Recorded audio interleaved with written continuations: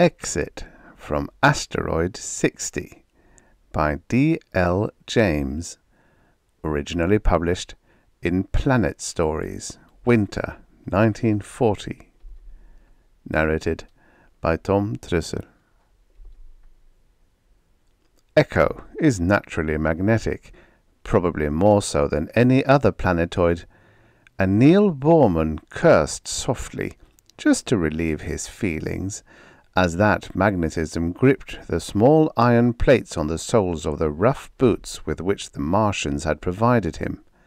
Slavery! And in the 29th century! It was difficult to conceive of it, but it was all too painfully true. His hands, inside their airtight gauntlets, wadded into fists. Little knots of muscle bulged along his lean jaw, and he stared at the darkness around him as if realizing it for the first time. This gang had plenty of guts to Shanghai men from the Earth-Mars transport lines. They'd never get by with it.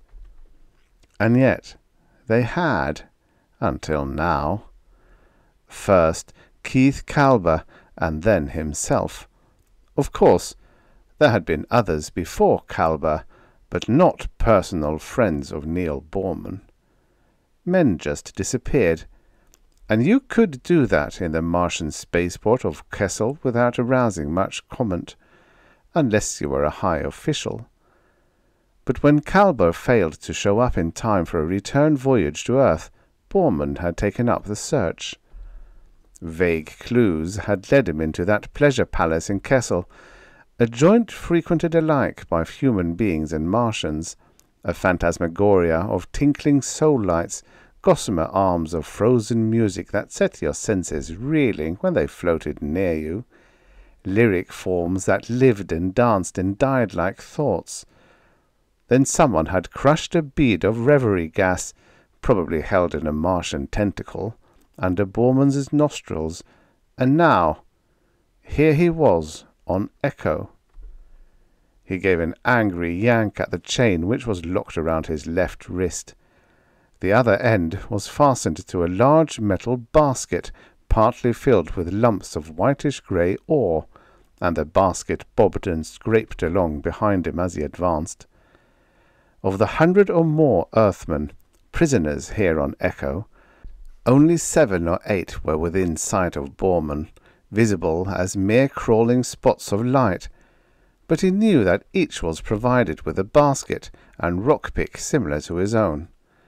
As yet he had not identified any one of them as Keith Kalber. Suddenly the metallic voice of a Martian guard sounded in Boorman's ears. "Attention, 172. Your basket is not yet half filled. Your oxygen tank is nearly empty. You will receive no more food or oxygen until you deliver your quota of ore. Get busy."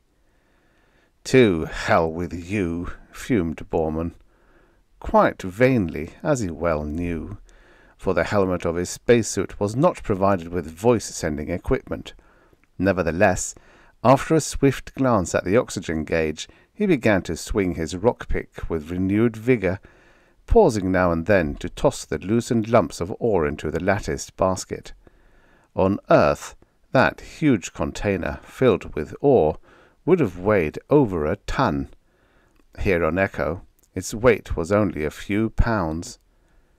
Neil Boorman had the average spaceman's dread of oxygen shortage, and so, working steadily, he at last had the huge basket filled with ore, almost pure rhodium, judging by the colour and weight of the lumps.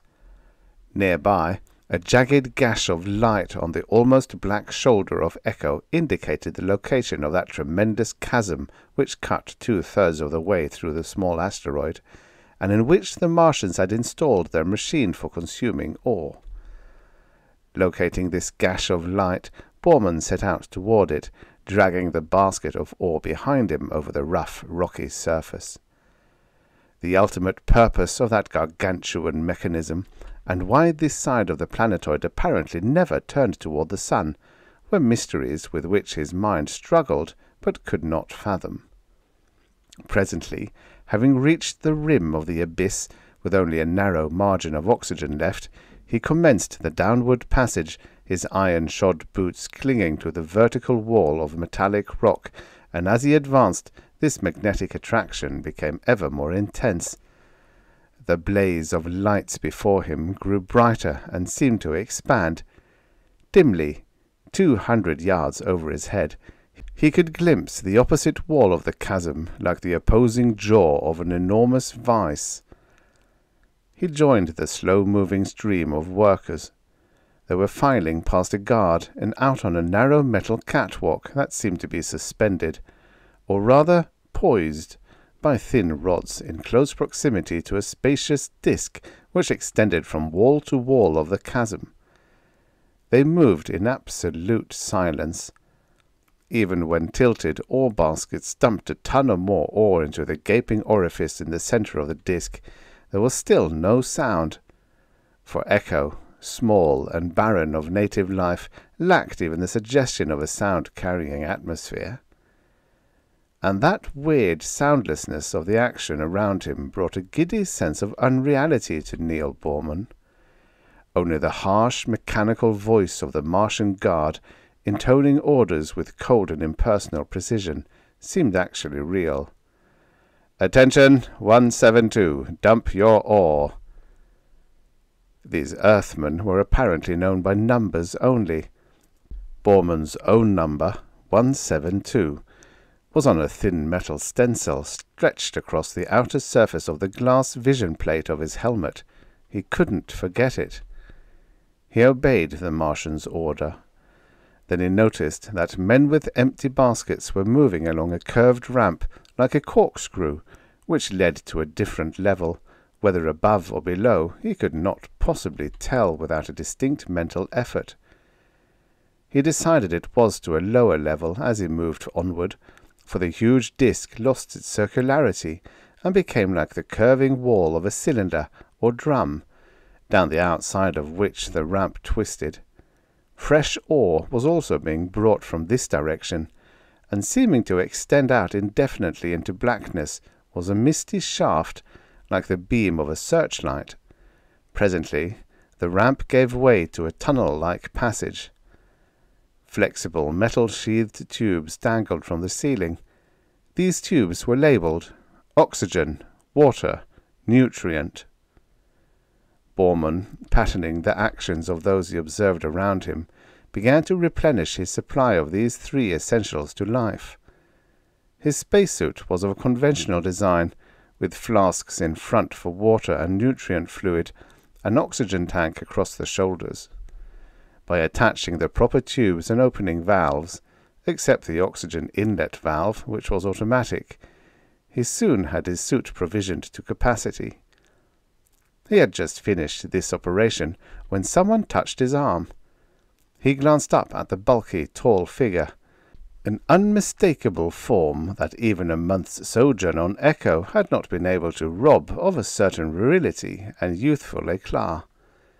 For a moment they stared into each other's eyes through the vision plates of their helmets, and Boorman was struck dumb by the change, the stark and utterly nerve-fagged hopelessness expressed on Keith Calber's features. Then Calber tried to grin a welcome, and the effect was ghastly. For a moment his helmet clicked into contact with Boorman's. "Neil," he said, his voice sounding far away. "So they got you, too. We can't talk here. I'm pretty well shot. Lived in this damn walking tent for ages. No sleep, not since they took me. Some powder, drug, they put in the nutrient fluid. It's supposed to take the place of sleep. And you can't sleep. Only it doesn't. You come along with me." The darkness swallowed them up. Boorman had thrown his rockpick into his empty basket, and now, by keeping one hand in contact with Calber's basket as it bobbed and jerked on ahead, he was able, even in the inky blackness, to keep from straying aside. After seemingly interminable groping and stumbling, Calber's light flashed on. They had entered a pocket in the rocks, Boorman realized, a small cavern whose walls would prevent the light from betraying their presence to the guard. Kalber threw himself exhaustedly down, signifying that Bormann should do likewise, and with their helmets touching, a strange conversation ensued. Bormann explained, as well as he was able, his presence there. "When you didn't show up, Keith, in time to blast for Earth," he said, "all we could do was to report your absence to the space police, but they're swamped. Too many disappearances lately. Moreover, they're trying to relocate that stream of meteoric matter which wrecked a freighter some time back. They know something is in the wind, but they'll never guess this. For weeks they've had the patrol ship, Alert, scouting around Mars. So, after making the run to Earth and back to Mars, I had to do that, you know. I got back in Kessel again and commenced to pry around, sort of inviting the same thing to happen to me that had happened to you. And here we are." "We're here for keeps, looks like," answered Kalber grimly, his voice having lost part of that overtone of strained nerves. "A man doesn't last long, so the other prisoners say. 2 months at the most. These Marts use earthmen because we're tougher, here at least, and last longer than Marts. Hell, what wouldn't I give for a smoke?" "But the purpose, Keith? What's the scheme?" "I thought you knew. Just Marts with fighting ideas. A crowd backed by wealthy middle-class Martians who call themselves Lords of Conquest. They're building ships, weapons. First, they're going to take over Mars from the present government, which is friendly to Earth, and then they're going to subdue Earth." Kalber had switched off his light as a matter of precaution, and his voice came to Bormann from a seemingly far distant point, a voice from out of the darkness, fraught with fantastic suggestion. "Ships? You say they're building ships? Where?" Bormann asked, his own voice reverberating harshly within the confines of his helmet. "In a cavern they've blasted out near the south magnetic pole of Mars. You know that's an immense barren region, lifeless, cold, bordered on the north by impenetrable reed thickets. They need rhodium in large quantities for hull alloys and firing chambers. That's why they're mining it here on Echo." "They'll never get it to Mars," Bormann declared quickly. "Every freighter is checked and licensed by the joint governments of Earth and Mars." "They won't," Kalber laughed, distantly. "Listen, Neil. Every crateful of ore that's dumped into their machine here on Echo gets to Mars within a few hours. And it isn't carried by ships either." "You mean?" "I didn't get the answer myself until I'd been here for some time. You see, Echo is just a gob of metal, mostly magnetite, except for these granules of rhodium, 40 miles in diameter, but far from round. Then there's that chasm, a mammoth crack that's gaped open, cutting the planetoid almost in half. The whole thing is magnetic, like a terrestrial lodestone, and there's a mighty potent field of force across that gap in the chasm. The walls are really poles of a bigger magnet than was ever built by Martians or human being. And of what does a big magnet remind you?" After a moment of thought, Bormann replied, "Cyclotronic action." There was a short silence. Then Kalber resumed. "These Marts shoot the ore across space to the south magnetic pole of Mars. A ground crew gathers it up and transports it to their underground laboratories. As a prisoner explained it, it was simple. Those old-time cyclotrons used to build up the velocity of particles, ions mostly, by whirling them in spiral orbits in a vacuum-enclosed magnetic field. Well, there's a vacuum all around Echo, and clear to Mars. By giving these lumps of ore a static charge, they act just like ions. When the stream of ore comes out of the machine, it passes through a magnetic lens which focuses it like a beam of light on Mars's south pole. And there you have it. Maybe you saw what looked like a streak of light shooting off through the chasm. That's the ore stream. It comes out on the day side of Echo, and so on to Mars. They aim it by turning the whole planetoid." I understand now why it's always dark here. They keep this side of Echo facing away from Mars and the sun. Right, said Kalber. Now we'll have to move. These marts are heartless. They'll let you die for lack of oxygen if you don't turn in baskets of ore regularly. But we'll meet here again. Just give me time to size things up, Borman agreed.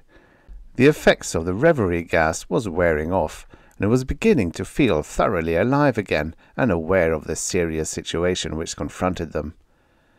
"Don't let it get you down, Keith," he added. "We'll find a way out." But his words expressed a confidence that the passing of time did not justify. Again and again he filled his ore basket, dragging it to the hungry mouth of that prodigious mechanism in the abyss, and in return he received the essentials for continued life. During this time he formed a better idea of conditions around him. Once he wandered far from the Martians' headquarters, so far that he nearly blinded himself in the raw sunlight that bombarded the day side of the tiny planetoid. Again he was strangely comforted with the discovery of a small spaceship anchored deep in the abyss, although he was not permitted to go near it. He soon found that nothing was to be expected of the horde of earthmen who slaved like automatons over the few miles of Echo immediately adjacent to the chasm's rim. The accumulative effect of the drug seemed to render them almost insensible of existence. But with Kalber, who had served for a shorter time, it was different. "Keith, we've got to tackle one of the Mart guards," Borman told him during one of their conferences in the cave. "We'll take its ray tubes, fight our way to that ship they've cached in the chasm below the cyclotron power plant, and blast away from here." "How?" asked Kalber. "If you make a move toward one, it'll burn you down. I've seen it happen." "Listen, I've spent hours figuring this out. Suppose one of us were to stay here in this cave, helmet light on, and near enough to the opening so that his light would show dimly on the outside. Wouldn't a Mart guard be sure to come along to investigate?" "Yeah, practically sure," agreed Kalber, but with no great interest. Hour by hour he was sinking closer to that animate coma which gripped the other Earthmen. "But what will that get you? If you lose too much time, you'll be cut off from rations." "I know, but suppose also that one of us, I for instance, was hiding in the rocks above the cave with a big chunk of ore ready to heave it down on the Mart." Kalber seemed to be thinking this over, and for a moment there was silence. "When shall we try it?" he demanded suddenly, and there was a note of eagerness and hope in his voice. "It's simple enough. It might actually work." "Right now. If we put it off, it'll soon be too late." They discussed details, laying their plans carefully, Borman prudently refraining any suggestion that this move was one born of sheer desperation on his part. Everything settled, Kalber moved up near the opening so that his helmet light could be dimly seen from outside the cave. Borman, dragging his ore basket, climbed up in the rocks directly over the entrance and presently found concealment that suited him. Near at hand he placed a loose chunk of rock which on Earth would have weighed perhaps 80 pounds. The trap was set. He settled himself to wait. His own light was, of course, extinguished. Far off he could see crawling blobs of luminance as guards and human workers moved slowly over the surface of Echo. Otherwise Stygian darkness surrounded him. But he had chosen a position which, he hoped, would not be revealed by the light of any Martian bent on investigating the cave. There were, he had learned, actually less than a score of Martians here on Echo. About half of them stayed around that cyclotronic ore hurler in the chasm. They depended on secrecy, and were in constant communication, by either wave, with spies not only on Earth and Mars, but among the personnel of the space police itself. These spies were in a position to warn them to shut down operations in case the ore stream through space attracted notice and was in danger of being investigated. It was all being conducted with true Martian insidiousness. Thus Bormann's thoughts were wandering when, at last, he became aware that a Martian guard was approaching. His cramped muscles suddenly grew tense. His heart began to pound. It was now or never, and he must not fail. The Martian, reeling along rapidly on the mechanical legs attached to its space armor, appeared to suspect nothing. It approached amid a rosette of light which seemed to chase back the shadows into a surrounding black wall. It had evidently seen the gleam of Kalba's helmet light, for it was heading directly toward the mouth of the cave above which Bormann crouched. The moment for action arrived. Tense as a turquoise spring, Bormann leaped erect, hurled the jagged lump of rock down on the rounded dome of the Martian's armor. Then, without pausing to ascertain the result, he grasped the rim of his ore basket and, swinging it in a wide arc before him, leaped downward. For a moment, Martian, basket, and earthman were in a mad tangle. Bormann realized that the Martian had been toppled over, and that one of its ray tubes was sending out a coruscating plume of fire as it ate into the rocks. The moment seemed propitious to Bormann.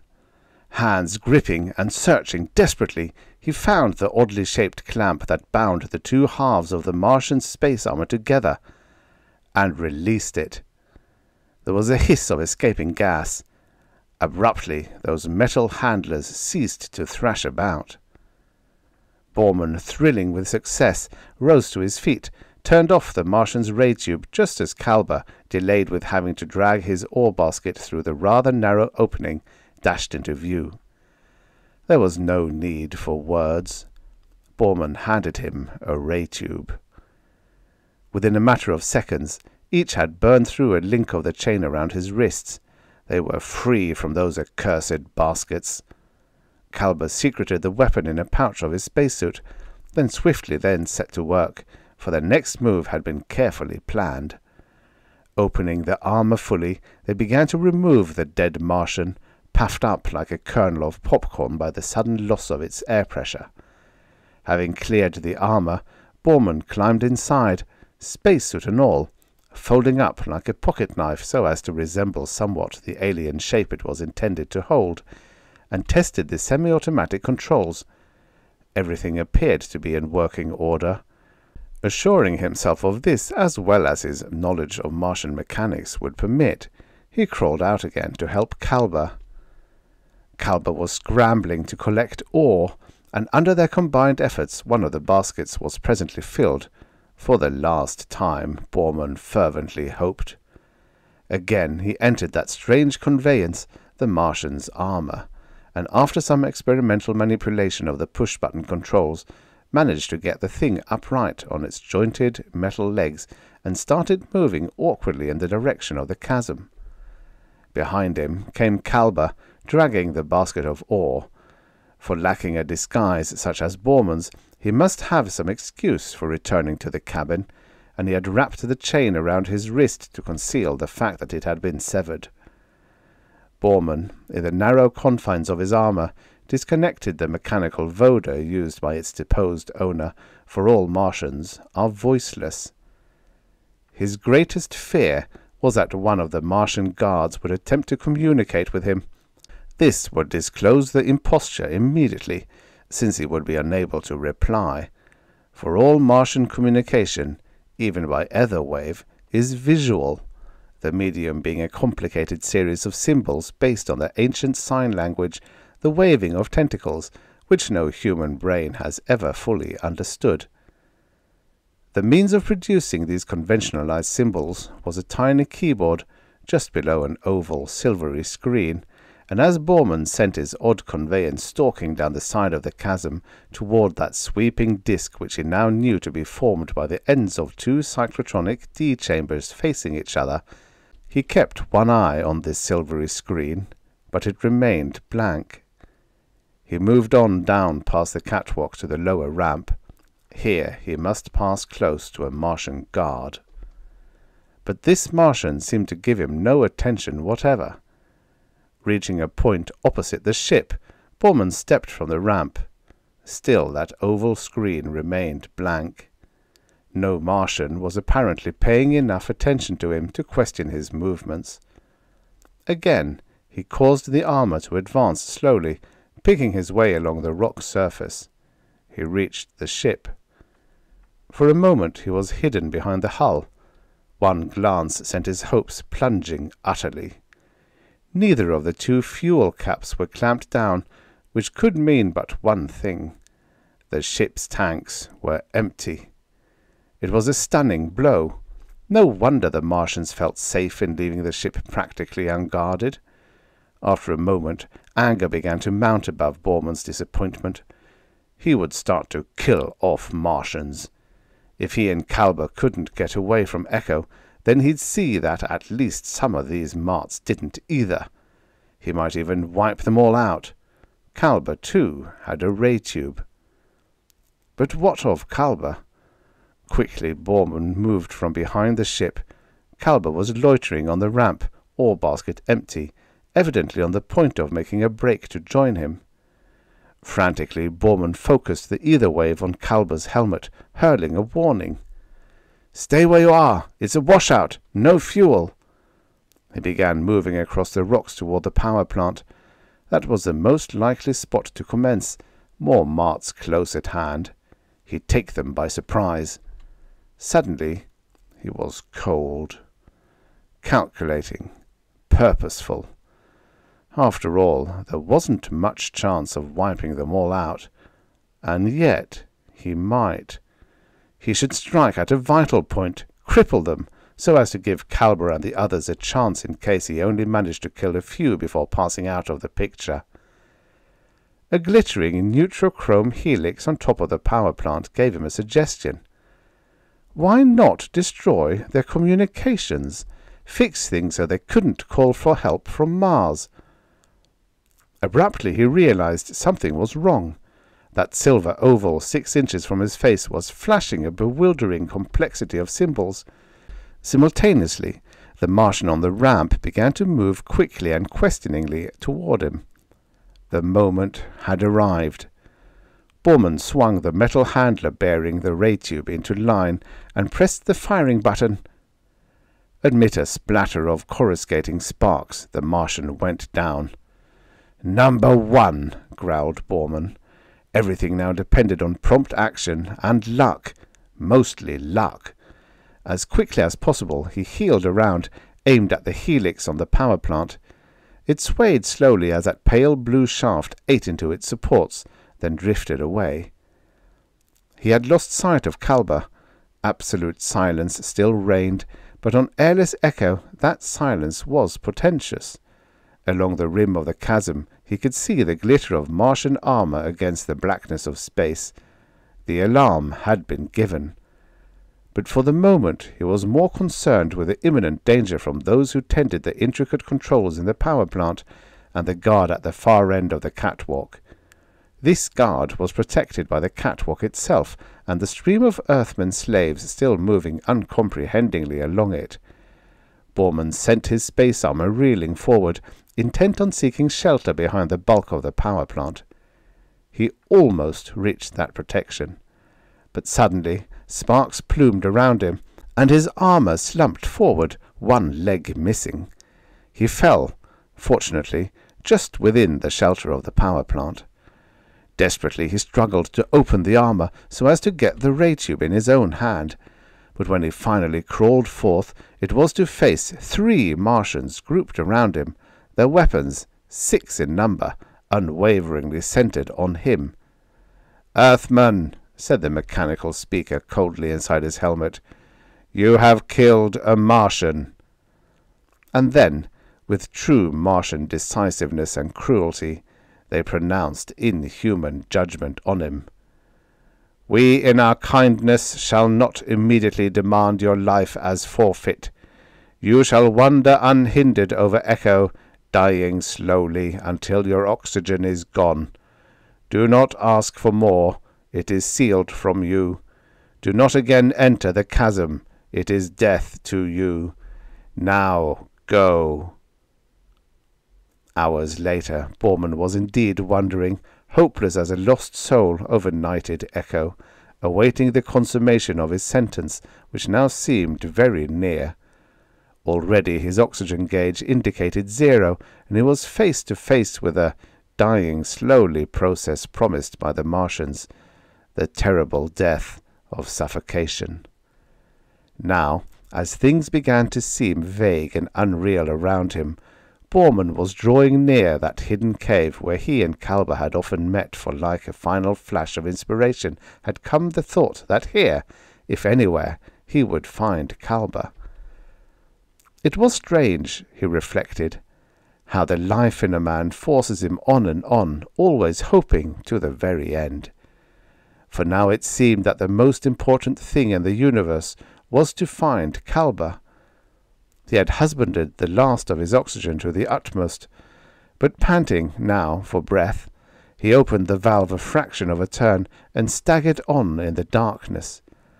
And suddenly, dimly as in a dream, he knew that at last he had found Kalber.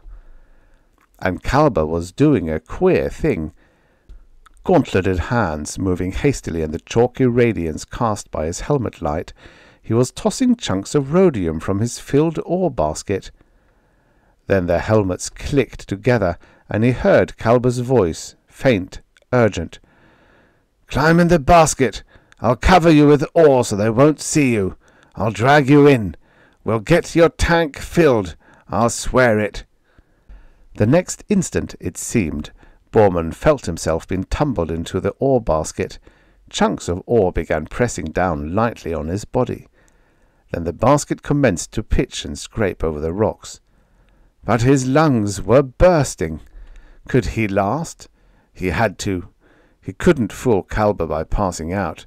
Not now. Something like destiny was working, and he'd have to see it through. Something was tapping on his helmet. Bormann opened his eyes, and light was trickling down between the chunks of ore. No longer was there any scraping vibrations. Something metallic, snake-like, was being pressed into his hand. And then Bormann remembered. The oxygen tube. With a final rallying of forces only partly physical, he managed to stab the tube over the intake of his tank. The automatic valve clicked, and a stream of pure delight swept into his lungs. For a time he lay there, his body trembling with the exquisite torture of vitality reawakening, slowly closing the helmet valve to balance the increase of pressure in the tank. Suddenly, that snake-like tube was jerked away from between the chunks of ore, and again the basket began a scraping advance. Bormann's new lease on life brought its problems. What was about to happen? In a moment now, Kalber would be ordered by the guard to dump his ore. They wouldn't have a chance there on the catwalk. For Bormann's abrupt reappearance would bring swift extinction, probably to both. The basket stopped. They had reached the ore dump. Kalber's head and shoulders appeared. Behind the vision plate in his helmet there was a queer, set expression on his thin face. He thrust the ray tube into Bormann's hands. Bormann sprang erect, leaped from the basket. For a moment he stared around, locating the guard at the end of the catwalk. And yet the guard appeared not to have noticed anything unusual. But where was Kalber? "Attention, 169, dump your ore," ordered the guard, coldly, mechanically. Something seemed to draw Bormann's eyes into focus on his own number stencil. 169, he read. Kalber's number. And then, suddenly, he realized the dreadful, admirable thing Keith Kalber had done. For Kalber had leaped through the ore chute into the cyclotron's maelstromic heart. Despairing, he had chosen a way out. He had forfeited his life so that Bormann could take his place. "Dump your ore," repeated the Martian guard coldly. "To hell with you," snarled Bormann, and blasted with the tube. He missed the Martian. Still weakened by the ordeal he had just passed through, and overwrought as an effect of Kalber's last despairing act, his aim was not true. Nevertheless, that coruscating shaft was fraught with far-reaching consequence. Passing 3 feet to the left of the Martian, it snapped 2 of the rods which braced the catwalk in position over the cyclotron drum. Thus released at the far end, the metal ribbon, for the catwalk was little more than that, curled and twisted like a turco spring, pitching Bormann, as from a catapult, straight along the path so recently chosen by Kalber. Destiny had indeed provided them both with a strange exit from Echo, for in that split second Bormann realized that he was being hurled squarely into the gaping orifice of the cyclotron. Far out in the vacuity between Echo and Mars, Captain Dunstan sat in his cabin aboard the patrol ship Alert, most powerful and therefore speediest craft possessed by the Earth-Mars Space Police. On his desk lay 2 jagged pieces of ore, whitish-grey in colour, which he had been examining. His speculations were interrupted by the sudden bursting open of the cabin door. An officer, spruce in grey uniform and silver braid, entered hurriedly, his face flushed with excitement. "Captain Dunstan, the most extraordinary thing has happened. We've just picked up 2 men. 2 men drifting with a meteoric stream, and in spacesuits, and they're alive." Captain Dunstan rose slowly. "Alive and adrift in space? Then it's the first such occurrence in the history of space travel. Who are they?" "I don't know, sir. So far we've got only one out of his suit, but I have reason to believe they're the men recently reported as missing by the EMT lines. He babbled something about Echo, that there's hell to pay on Echo. I imagine he means asteroid number 60, but—" "Lead the way," said the captain, stepping quickly toward the doorway. "There's something mighty queer going on." And so, by a lucky break, Neil Bormann found himself snatched from death and aboard the Alert, arriving there by a route as hazardous and strange as was ever experienced by spaceman. And no less strange and unexpected came the knowledge of Keith Kalber's arrival there ahead of him. Bormann, who was last to be drawn in by the grapple ray and helped out of his spacesuit by the willing hands of the Alert's crew, was still capable of giving an understandable account of things, although Kalber, until the effects of the Martian drug wore off, would be likely to remain in his somewhat neurotic condition of bewilderment. "These Marts," said Bormann, after a great deal of explaining on both sides, "don't know that you have discovered their stream of ore. They won't know it until their communications have been repaired."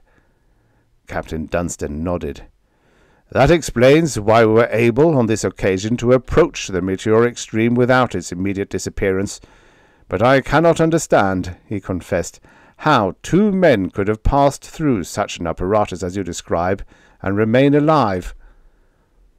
"Perhaps I can offer a possible explanation," said an officer whose insignia was that of chief electrobiologist. "If, as we suspect, this Martian invention is founded on the old and well-known cyclotronic principle, then we have nothing but reciprocal interaction of electric fields and magnetic fields, and these fields, as such, are entirely harmless to living organisms, just as harmless as gravitational fields. Moreover, any static charge carried by the bodies of these men would have been slowly dissipated through the grapple ray with which they were drawn out of the ore stream." This explanation appeared to satisfy the captain. "You say," he questioned, addressing Bormann, "that there are other men on Echo, earthmen being used as slaves?" "Yes, more than 100. Captain Dunstan's mouth became a fighting, grim line. He gave several swift orders to his officers, who scattered immediately. Somewhat later, Bormann found his way into the surgery where Kalber lay, not sleeping yet, but resting peacefully. Assuring himself of this, Bormann, too, let his long frame slump down on a nearby cot, not to sleep either, but to contemplate pleasantly the wiping-up process soon to take place on Echo and elsewhere. The End. Subscribe for your daily stories of futures past. You know, many of these stories were written in a time where 50 years ago was in the future.